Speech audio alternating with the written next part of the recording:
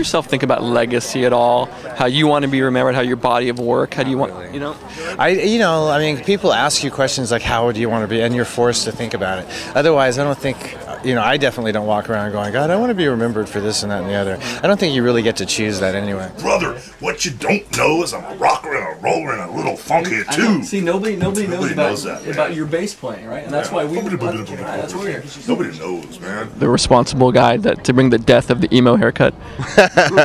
I did bring the death of the emo haircut, and I'm very happy about that, but I've never gotten more hate mail in my life than cutting off Pete Wentz's hair, that's for sure. What's the biggest kind of misunderstanding that people have about you? What do you think that people would be surprised to know? I don't know, you just got to get up on me and see, man. I mean, I think the misconception is gone now. I used to have it, when I first came out, but people have grown to know me and grown to love me over the years, so it's really no misconception. Everybody know how I get in.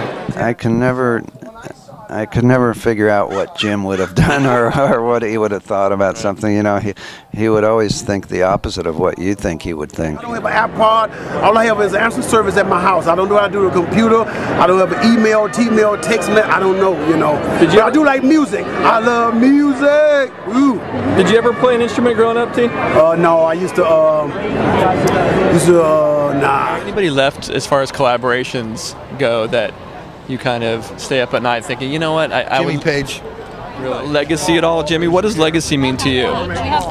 Do you mean, the legacy as far as my work goes? Yeah. Well, I'll tell you exactly what it means to me. It's very apparent in this documentary. I start talking about the early influences that I had and how I learned from what I first accessed, which was rock and roll in the 50s and what they call skiffle in England, which is just jazzed up lead belly, really. Your dad is the greatest.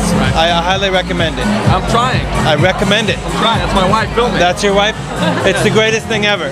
I mean, life is very interesting and exciting and painful and challenging. And then you have a kid, and that's like when your real life begins. Once you're gone, it's highly overrated. No, I want flowers and a mausoleum.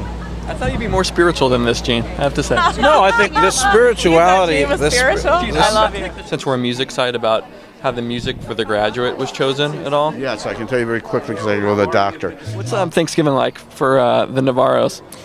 It's weird, man. We all get together on that afternoon, early evening, and we actually sit at a table and eat turkey and stuff. I think I was 7 or 8, and I remember telling my dad over and over and over again, I want to be Peter Frampton.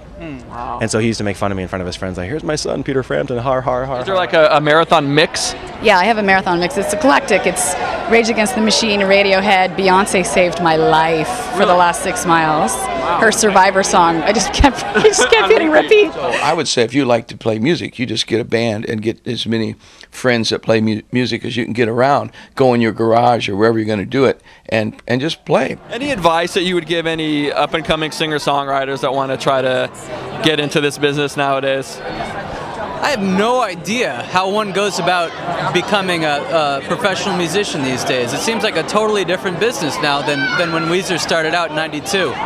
Back in the day, it was all about just playing shows in the local clubs and passing your demo tape around, and eventually somebody's going to hear you and you're gonna get a shot.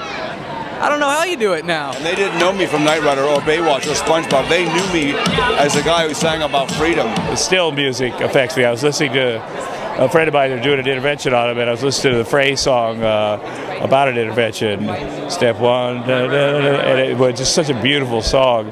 And so I called the guys that are doing it. I said, listen to that song right before you go into the room, because that's really what it is about, you know.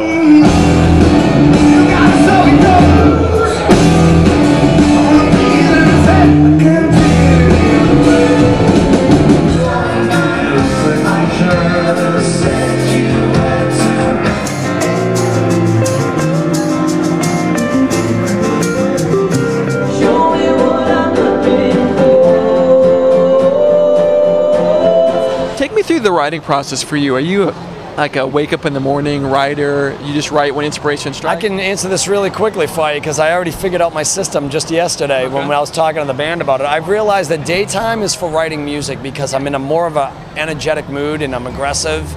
And lyrics for me are always on the darker side when I'm mellow and I just want to reflect and things like that and get my thoughts out on paper. So Yeah, nighttime is for lyrics and daytime is for music. Was there a particular concert growing up that was pivotal to your upbringing that you can point to? Anything that comes to mind? A particular concert. Our fans want to know a little bit about the Bush rumors. So what's going on with that? Is there going to be a new album? Is there going to be a new tour? I hope so. I'm just seeing out the solo thing and then see how that goes. And as far as the whole rumors about it, well, I think I'm the one that started them. So there you go. It was really learning a language. It was at times frustrating for him, I'm sure, to some extent for myself to articulate. I'm not really into like routines or superstitions. I mean, I usually try to warm up a little bit, which just means singing through some songs in the bathroom where it's echoey. How does Slash feel about the new GNR record? He feels great. You know, it's long awaited, and has he heard it? Yes. And his impressions. This isn't going anywhere. This isn't, nowhere. This will not be online, so you can be as honest as can be. Well, our kids like it, so. But they also like Elmo. Working really hard, so I'm going to have some new real music videos, and I'm very excited, and some new music, new producers. She's not saying the one I directed wasn't real, by the way. Well, that's debatable. One, week after, because I was literally blindsided by it, and there was a few days where I felt like roadkill. But these two very lovely twins walked into my life, and nothing's been the same since. We were all in our garage or our basement making songs. It was never about anything more than just wanting to escape where we were from. And I like pop music, like Britney likes Spears, Britney and stuff like that. Do you have an iPod by chance, Larry? No. You don't? So what, do you listen to old 45 still, or what are you listening to? I listen to the radio, and I listen to Sinatra. I'm still living in Sinatra's age. There's never going to be another Sinatra.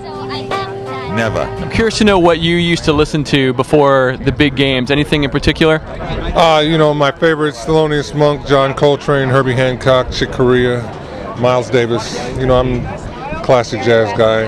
What's more difficult, acting or being a musician? Acting. Why? In what sense? Well, for me, the discipline that it requires. It's like if I was a musician, I would have showed up late tonight, or maybe not shown up at all. Right. And it would have been perfectly fine.